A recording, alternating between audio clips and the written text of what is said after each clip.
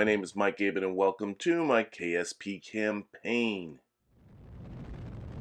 We are here with the Kerbin 1 finally making our exit burn after a couple of dozen days orbiting the moon. These folks are finally on their way back home. Well, home as into Kerbin Station, which is in low orbit about Kerbin.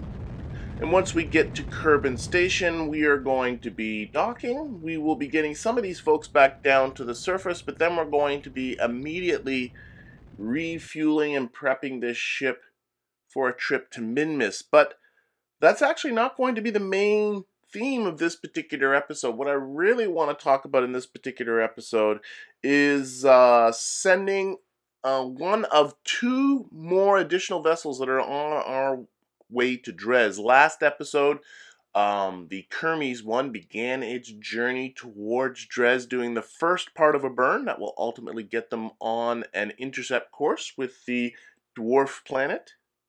But I want to send two additional support vehicles along with them. And the first one you're going to be seeing launched and sent on its way in this episode. And actually, one of the things I want to spend most of my time talking about is the Window Transfer Planner mod. I've talked about it a fair bit, but that first Dres Explorer was my first time doing an interplanetary transfer using that mod as a guide, and there were some things I think I did kind of messed up. They're on their way to Dres. Hopefully they will be, but I don't think I did it quite as well as I did, and I figured out sort of some things of what I did wrong, some things I could do better. So in this particular episode, I'm going to be talking about how to do that window transfer better. But we got a few things to get out of the way, the first of which is this.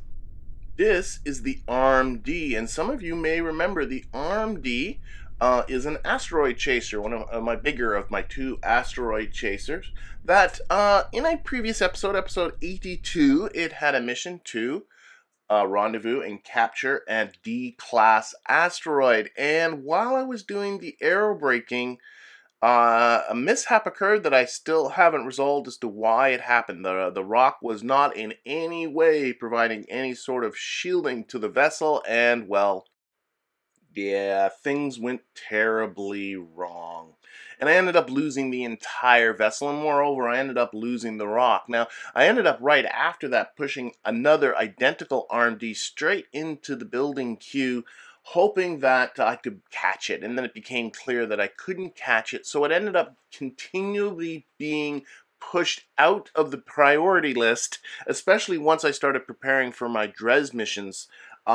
This didn't matter anymore, so it just get pushed back, but it snuck its way back in every once in a while, getting a little bit of building happening, and so here it is. So I thought, you know what, I got an opportunity, why don't I launch it now and see if I can get a D-class asteroid. Now, the asteroid I'm aiming for, the only one that really is available within the next 100 days of encountering Kerbin's sphere of influence, is this asteroid WHM 755, but it is crossing Kerbin's SOI in only 9 days, so we have got to be fast. So I'm time warping here.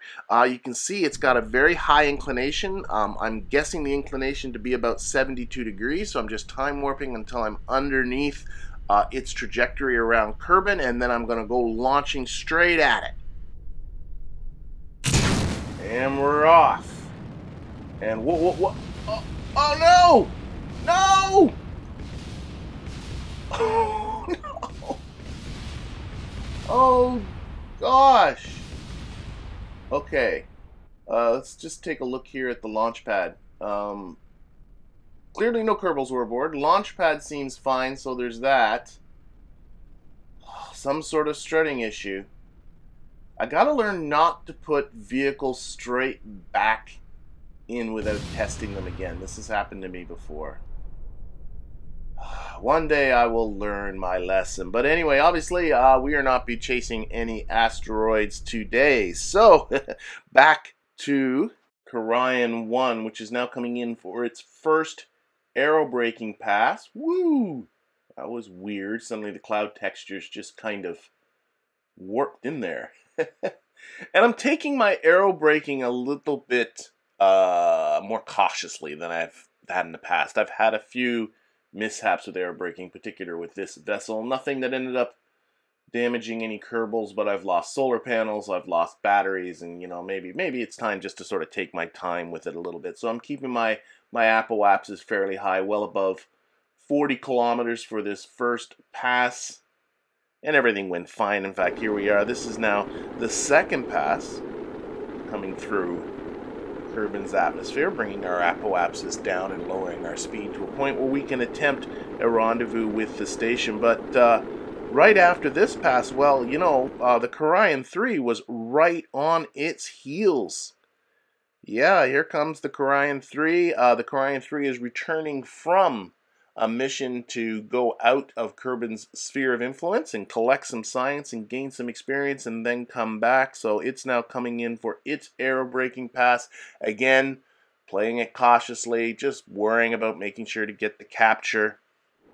I'm thinking at this point here, like I was thinking while I was doing this, man, it's going to be nice to get those deployable heat shields. I bet you could put on the brakes really well with one of those. And then I realized, well, hang on a second, I do have air brakes. Why don't I put air brakes on these things? I bet you I can dramatically reduce my aerobraking time just with some air brakes up there towards the top that I could deploy. Well, some things to think about for next time. Right now we're doing with what we can. This went without a problem. However, the Karayan 3 is not going to be back into Kerbin's atmosphere for another 4 days. All we did was get a capture. Its orbit's still going out well past the moon.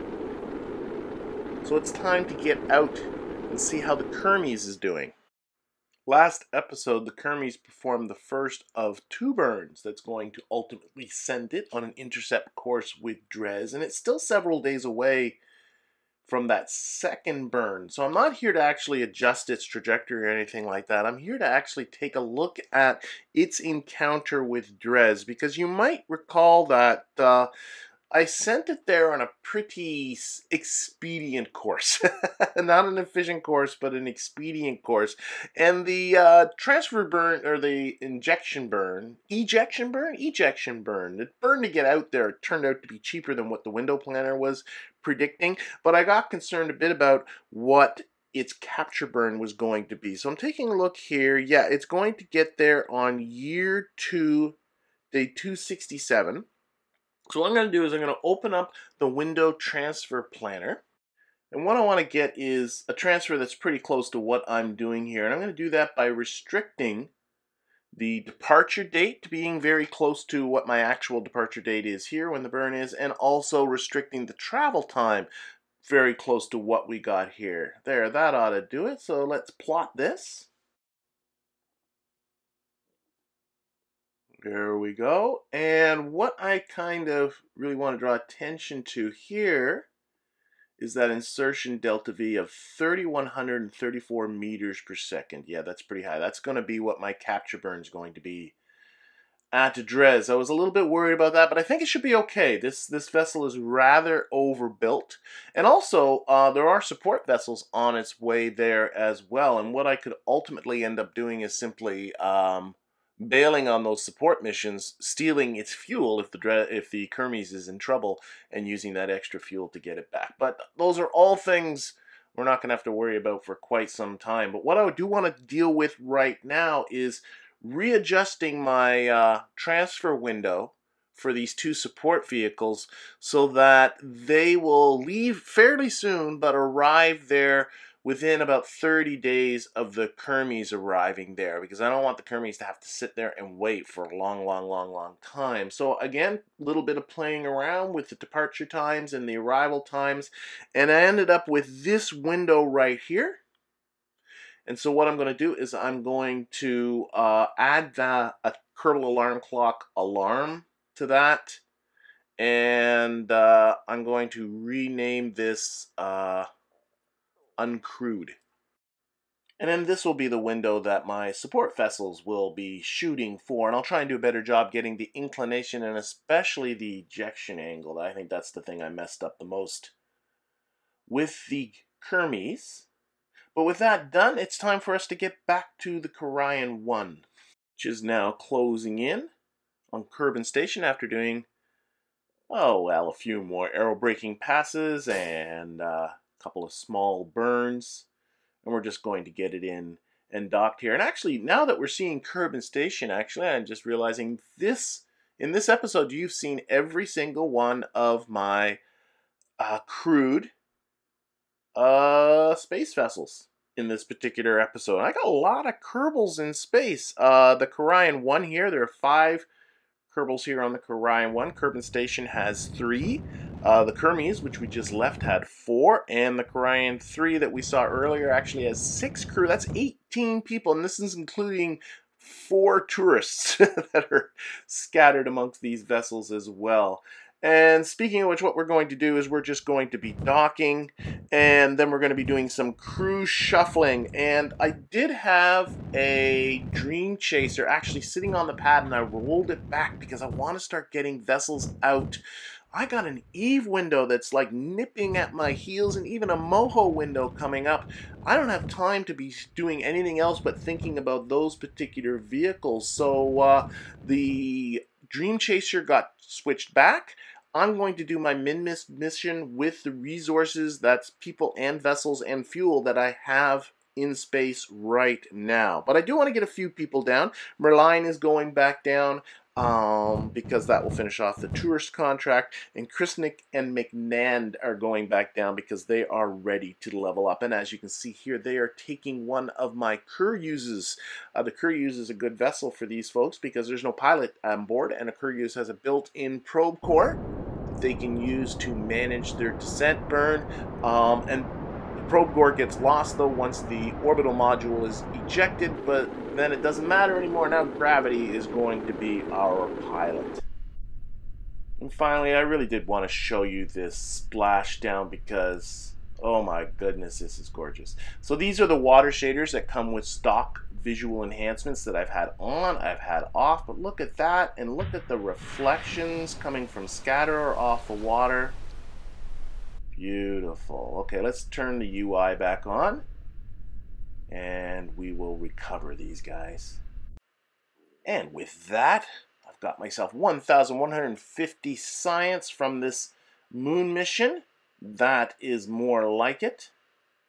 Excellent. Giving me a total of 1,494 science. Yeah, I've botched some of this because I wasn't using lab modules correctly, but I'm using them correctly now and not losing science. So let's get into the Research and Development Center. I almost said VAB there. No, the Research and Development Center, and spend that science. So I ended up unlocking 3 nodes. I got the last tier 7 node, which was Advanced Metalworks, giving me some structural parts, some nice structural parts, and a shielded docking port. I could certainly use that. And then a couple more tier 8 nodes. We got Hypersonic Flight. I really would like to try and see if I can build myself a space plane, and this starts giving me some of those high altitude jet engines that hopefully will allow me to do that. And high performance fuel systems because I want more bigger parts. So this gives me more 3.75 meter tanks and cryostatic tanks too, to maybe get into a little bit more of the Kerbal interstellar extended stuff. But with that done, let's get back to Kerbin Station and get the Karian 1 ready for its mission to Minmus. And the Karian 1 has been restocked, refueled, and, well, partially recrewed. So why don't we start off by going over the crew that's going to be going on this mission to Minmus. The pilot remains Stella, because she is my only pilot. She's the only pilot I have in the vicinity, so she will still be pilot of the Karian 1. And Shell Cow will remain aboard as a scientist. Mostly because Shell Cow actually will level up with this trip to Minmus. Actually, Stella will level up too. They'll both go to level 2 with this, so that's great. Staying aboard the station are going to be my other 2 scientists I have up here, Bob and Carol. They will continue to work in the laboratory module, generating science for me while these folks go off to Minmus. And then finally along for the ride is Bartner Again, my options were limited. He is my only engineer I have in the vicinity, and besides, Bartner has been on this station entirely too long. In fact, actually, this day marks his 100th consecutive day in space, which, believe it or not, is not the record. Bill still holds the record at 120, though both of them are going to be kind of blown out of the water, I think, by Glafia, who is the third place holder, but is on her way on a 2-year mission to Dres. So I think consecutive space records aren't really going to be much of a competition after that. As for the mission, I actually have a number of things I want to accomplish in and around Minmus, but I think I'm going to wait until we're out there to begin talking about them. But they're not going to be out to Minmus for about another week. So we're going to obviously have to revisit them in a future episode and see how all this goes. Right now, though, I do want to get into the main event for this video. This is the Kegel 5, and before I get into what the mission is and the plan is for this vehicle, I want to draw attention to the top left corner, and I want you to note that I don't have the mission clock going there. I have the universal time going there telling me the year and the day number, and more importantly, the actual time of day.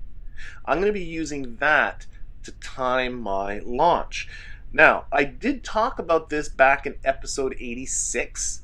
Actually, I talked about it much better in the supplement to episode 86. You can follow the link to it if you want.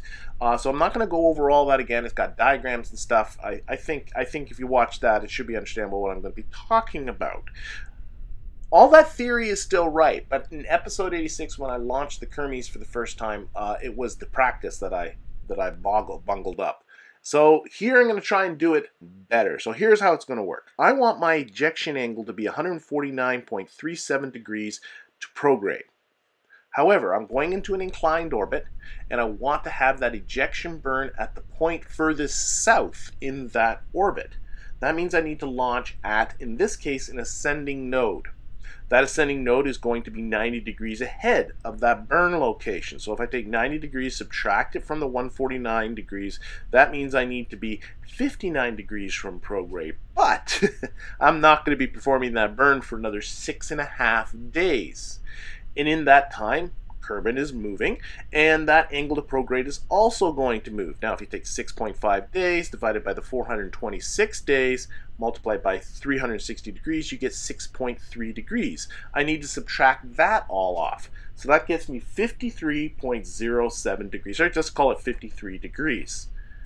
Every minute, Kerbin rotates 1 degree. So that means I need to be 53 minutes ahead of Kerbin's prograde vector. Kerbin's prograde vector is the sunrise terminator, so I need to be 53 minutes ahead of sunrise.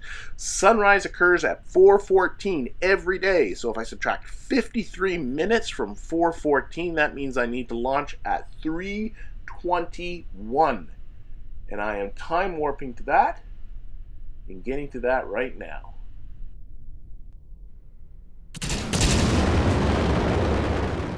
And we're away. So why don't we talk about this mission? So, longtime viewers know that every time I name something the Kegel, it is going to be a lander, more specifically a crewed lander, and that is exactly what this is. This is a crewed lander on its way to Dres, minus all its crew, of course, the idea being that it'll arrive shortly after the Kermes gets there. It will rendezvous with the Kermes, and then 2 lucky crew members, who I've yet decided who's going to be, are going to ride this down to Dres's surface. Hopefully, if everything goes to plan. If things don't go to plan, this might end up being just kind of an emergency fuel reservoir for that crew, so they can just get back. We'll see what ends up happening, but it's going to be there nonetheless. You know, I've built a few big rockets, or for me, big rockets, the last couple of episodes, and they've been a lot of these sort of liquid fuel and oxidizer boosters, all asparagusly staged together. And I know that's a very Kerbal thing to do, to build these kind of wide rockets like that, but honestly, I like, these are the kind of rockets I really like. I got to build more things like this. I mean, watch this right here. I am very proud of that. That was beautiful. I gotta use more SRBs. I really, really do. Oh, I should also mention I am going into a 5-degree inclined orbit because that is what the transfer window tells me to do. There's our orbit. That'll do. So let's ditch the booster. You can see there I have a single nuclear engine attached to this, but this is not, for the first time, not the Kerbal Interstellar solid nuclear engine. This is the stock LVN Nerva engine.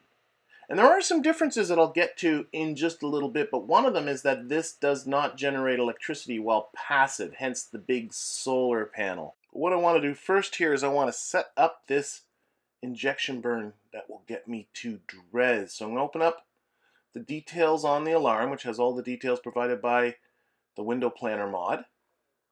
And then I'm going to set up my node and I'm going to put it down here at the lowest point, the most southern point of the orbit. And then I'll use the show the ejection angle. That will help because I should be about, it's 5 degrees or so. Oh yeah, 6.5. Yeah, 5 degrees ahead of where that prograde line is. So I'll just sort of eyeball that, and then I'll put in just the amount of prograde that the burn calls for, which is 2006.2, and we'll see how that goes because theoretically the inclination should be taking care of the normal component to the burn. And then I'll use the advance orbit button to advance my orbit up to the time the transfer window says that I should be doing this particular orbit. And then we'll take a look and see what we got. And upon seeing what I got, I can see here that I am going to have to add a little bit of normal. Yeah, I'm coming a bit to the south of the orbit. I need to add some positive normal there. I suppose in hindsight that's really not too surprising because if you're off by just even fractions of degrees on either the inclination or on your ejection angle, which I suppose is inevitable, that's going to make a big difference by the time you get out to Dres. But I only ended up adding 220 meters per second of normal. That combined with I also tweaked the prograde part to 2036.2 meters per second of program for a total burn of 2048 meters per second. And I'm really happy with that because that's actually very, very close to what the window planner was predicting for me. The amount of normal I had to add is pretty insignificant compared to the amount of prograde. It's only about 10% the amount of prograde, so it's not affecting the total burn all that much.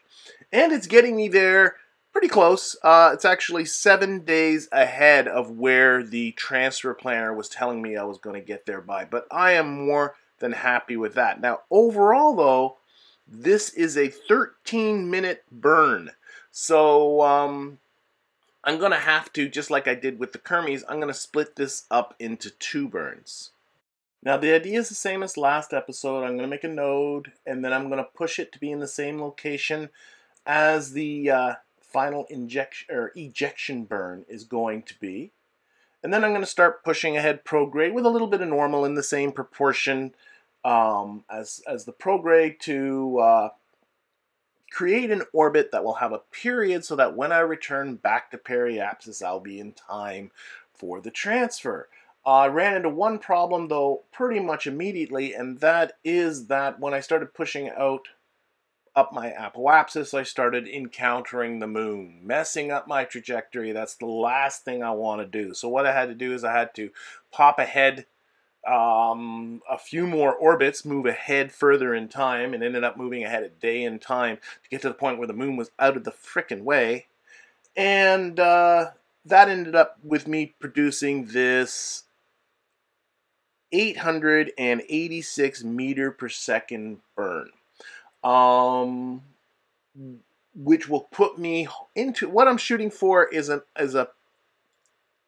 orbit with a period of 6.5 days. That's really more the thing I'm looking for. I just put in the maneuver so I have an idea of how long it's going to be, so I know when to start the burn. And by the way, the burn is about 6 minutes long, so we are coming up to time to start that burn now. And right away, I'm sure people are noticing that different animation on the plume coming out of that engine. That is the animation that comes from real plume for nuclear engines. It affects the stock engines like this, but it does not affect the KSP Interstellar Extended engines, which have their default engine plume. I rather like this. So that's one thing to notice right off the bat because I'm using the stock one. I could, by the way, get into adjusting the configs on the Interstellar engines, but given the problems I've had with these engines going all buggy on me in the past, I don't want to touch config files, and it's working, so I'm going to leave it alone. Anyway, let's talk a little bit about the other differences between the stock Nerva engine and the Interstellar solid core nuclear engine. Stat-wise, the stock engine slightly outperforms the Interstellar engine, both in terms of thrust and efficiency, just by a little bit. But what it doesn't do is it doesn't generate electricity passively. And by that I mean it's only generating electricity while the engine is on, just like all the other engines. And that really doesn't make sense. You have a nuclear reactor on board, for goodness sakes. It's producing energy all the time. You don't turn off the nuclear reactor every time you turn off the engine, but that's the way stock's got it set up. So that's why, that's sort of the downside of the stock engine. You have to use the, you have to generate electricity in another way. And I don't have any other way to generate electricity other than solar and fuel cells at this point in on the tech tree. So I have a great big solar panel. It has to be big because we're on our way to Dres and the sunshine's going to be a lot dimmer out there thanks to the inverse square law. So I do need this big solar panel mostly to run the antennas, the communication antennas. That's the thing that's going to be. Now with the Kermis, there is absolutely no way I would have been able to run that thing on solar panels, not with the science lab that's on board of it. So I'm glad I got the Interstellar engines for that. I did mention actually when I first started using nuclear engines that the stock engines don't use, you can't just use liquid fuel as propellant. You had to fill the tanks with liquid fuel and oxidizer just like you did with the regular chemical rocket engines. Well, somewhere along the line in some update that changed. That's no longer the case. So this actually has nothing but liquid fuel on it, just like I do with the Interstellar engines. Now you can't do things like liquid hydrogen and all this other kind of stuff with the and water. I really want to do water. That's always a satisfying propellant to use, but I haven't been able to, I haven't unlocked that ability yet. But it's nice that the stock nuclear engines can just use liquid fuel and not have to carry around oxidizer. There is oxidizer though in the lander because the lander runs on regular chemical rockets for the whole landing process. Anyway, why don't we skip towards the end of this burn? This is obviously a pretty tedious thing to watch. And you might be noticing, if you take a look at the nav ball, that I am pointed retrograde because I overcooked it. So now I'm burning backwards, bringing down my orbital period down to about 6.5 days. That's what I'm shooting for. There, that looks pretty good. Then it was time to fix up the trans-Dres injection burn. And that turned out to come out to be, after I fixed it up, 1,255 meters per second. And I'm pretty pleased with that. If you compared to what I did with the Kermis, this is actually coming out much more efficiently. So my extra bit of care with my angle, my ejection angle, and my inclination seems to be paying off, and paying a little bit more attention to the window transfer planner as well. I do have the burn a little bit ahead of periapsis. Just a little bit. The burn should still be fine. That was to get it to be. Again, I think I'm just off just a smidge on my ejection angle. Not too bad. But I'm going to have another opportunity at this. There's a second support vehicle on its way to Dres. I got vehicles that are going to be going on their way to Eve, and I also have another planned vehicle going to Moho. So lots and lots of interplanetary encounters to come. But those are obviously going to be for future episodes. I thank you for watching and hope to see you again next time.